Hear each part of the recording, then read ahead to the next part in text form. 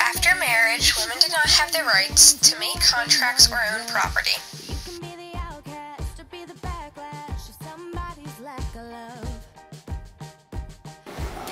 Their role was to stay home and tend the house by cleaning, making clothes, maintaining the fire, and make sure everyone was fed and off to work or school.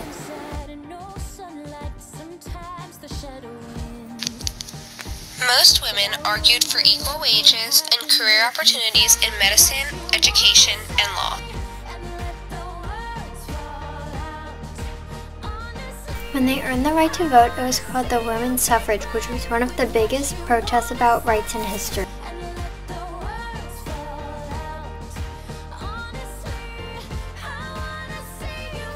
The movement lasted 70 years. They soon created the women's right movement of 1800.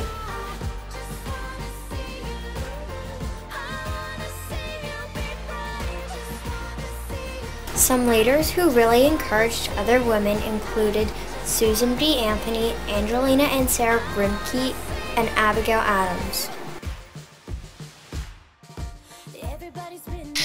Now, women all over the world have equal rights and freedom.